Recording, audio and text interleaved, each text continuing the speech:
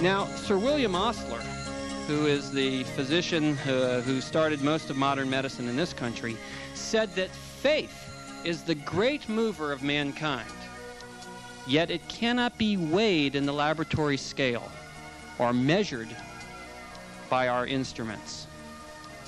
So the fact that science cannot grapple with this issue of life after death does not bother me at all.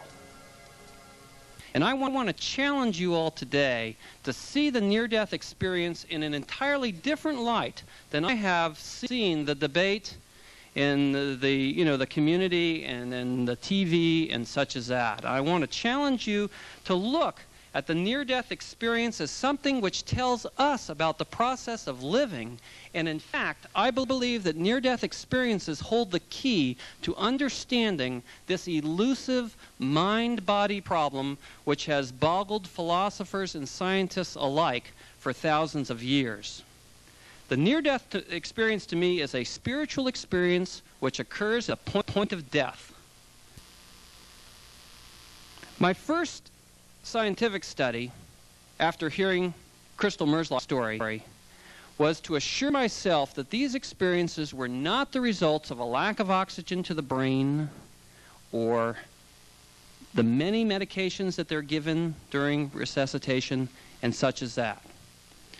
And I published that in 1985, and rather than rehash it here and for all the people who've heard me lecture before, I'll just tell you that I feel quite confident that near-death experiences are not what we commonly call hallucinations. They are not caused by a lack of oxygen to the brain, and they are not caused by narcotics, anesthetic agents, or really any other factors that I could identify except the process of dying. Now, this then led me to a second study in which I became interested in the light that these children described. And I became convinced that this light is the transformative element of the near-death experience. For the past 3 years, I have now studied people who have had that experience of light in a variety of situations. And it is clear to me that you do not have to be near death to have a near-death experience. There seems to be a lot of quibbling about this. How close to death are they? And they're not really so dead. And I know that, well, you know, you all laugh, but remember that headline, Dramatic New Proof of Life After Death. And that seems to be where the debate is. I recently was on a TV show, NBC, national TV show. I gave to them, they asked me, gosh, has anybody had this experience? Oh, I had someone had a beautiful experience. Wonderful experience. Moving. They said, I'm sorry, that person's not acceptable to us because they weren't near death by their definitions.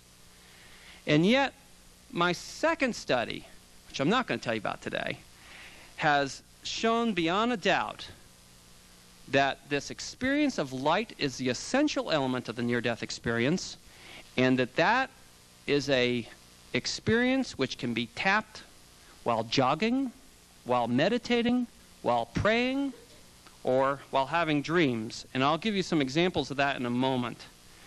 But I looked over the medical literature. I've told you what near-death experiences are. There aren't all these hallucinations and drugs, etc. But as I looked over the medical literature, I discovered that actually for 50 years it's been known that we have an area in our brain which generates these kinds of experiences. And back in the 40s and 50s when they did this kind of wacky stuff, they used to take silver electrodes and stick them into people's brains and just basically zap different areas of the brain. And that's almost all of what we know about how the brain functions was gained through those studies. And sure enough, in the right temporal lobe of the brain is an area which causes people to leave their body, have heavenly visions, and such as that. So here then we seem to have some sort of contradiction. This is puzzling to people, and this is what I decided was what I was going to talk about today, is why is this seeming contradiction that there's an area in the brain which there is no doubt about it. I mean, this, rather, that would be a lecture in itself, but there's no question that there's an area of the brain which generates these experiences. And yet, I said that there are spiritual experiences which happen to people when they die. So how can we resolve that contradiction? And if you'll bear with me, I hope that at the end of the hour I'll be successful.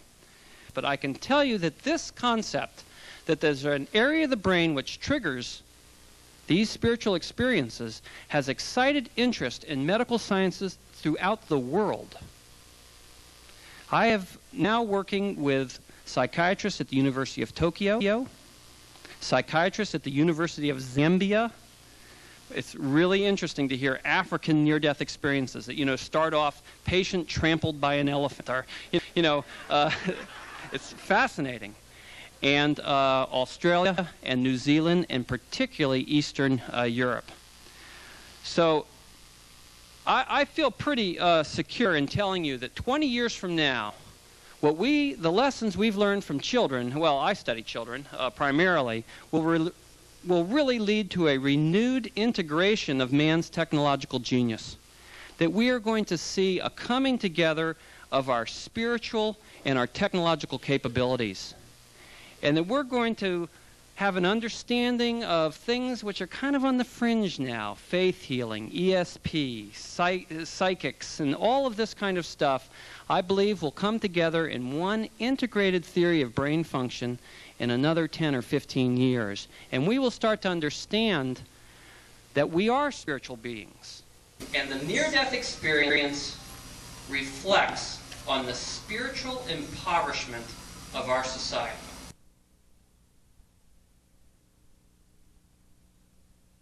It was 23 years ago that I was critically burned.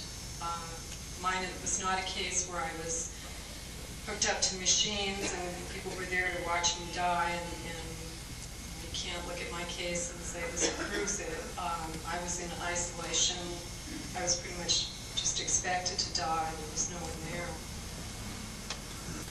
And this is an odd thing to say, but I think the average everyday life in this country is hell.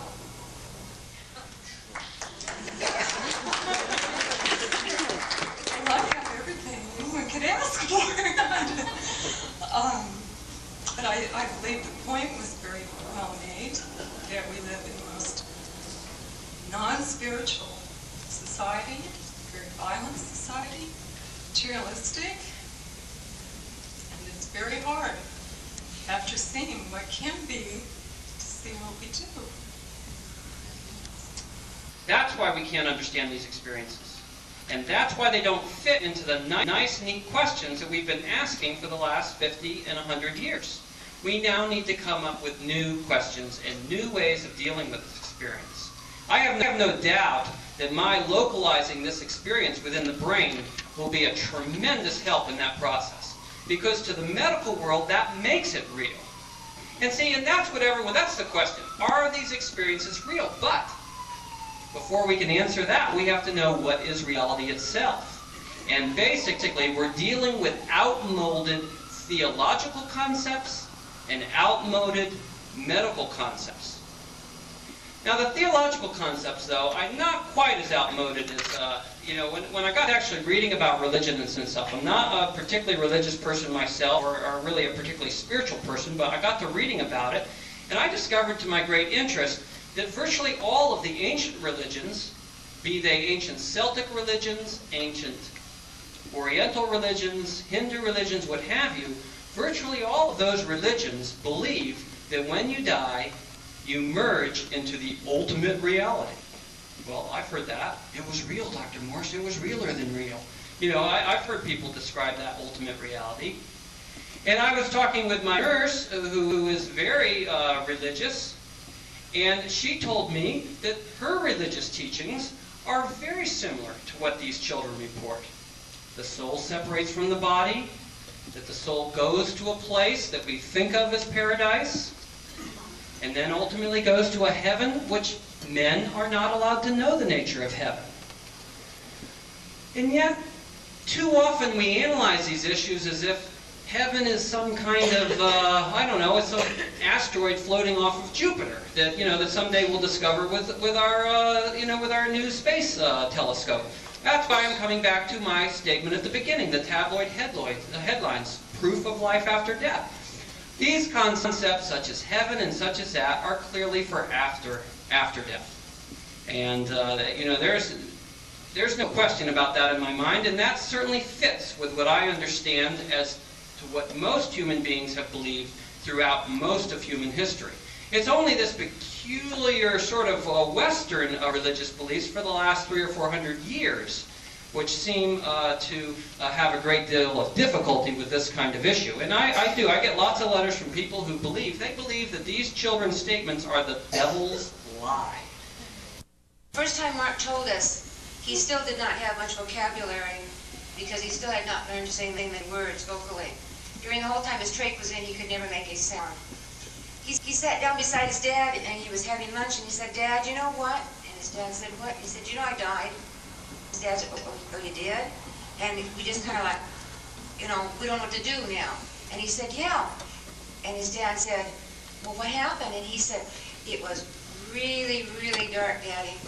And then it was really, really bright. And I ran and it didn't hurt anymore."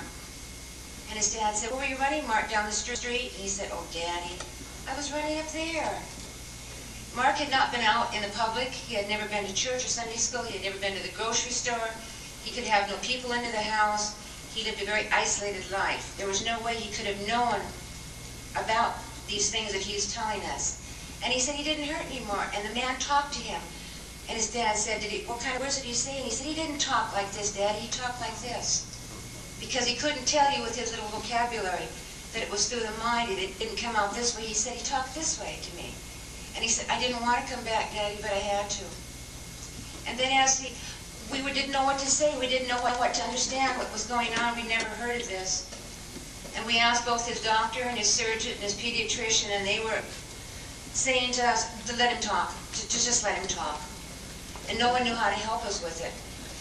So as he told people, they would laugh, scoff him. Only his family believed him, so he repressed it. For many, many years, he never talked about it. Because when he did, people made fun of him. And he never again would tell another living soul until Dr. Morse came into his life. And the first time Dr. Morse talked to Mark, Mark's head was like this. It was like, "Okay, you're not going to believe me now. I know it." And Dr. Morse believed him, and I saw my son's head come up, and I saw him smile for the first time in 18 years. Somebody besides his mother and father believed that he was telling the truth. The people, at least on the critical care unit where I worked, named the last person that they would ever talk to about their experience was their doctor. My challenge to you all today is to look at our own society and see how the near-death experience reflects on our total invalidation of spirituality. And this is funny, even coming out of my mouth from a medical doctor, to be honest with you. But this is what I wanted to share with you today. When we say psychological, when I say this patient's problem is psychological, I mean, and people hear that as just psychological. And by doing that, by devaluing these experiences, by trivializing them, by thinking of them as hallucinations, has caused us to devalue our own spiritual experiences. And the way I've learned this is from the people who write to me. Because what I've discovered is that most people, when they die, have these kinds of experiences. A child dies and just briefly says, "The light, the light." And oftentimes, that experience is dismissed or ignored. I would like to see the near-death experience bring back the old-fashioned deathbed scene. I would like to see hospital social workers and doctors and janitors and whatever talking about these experiences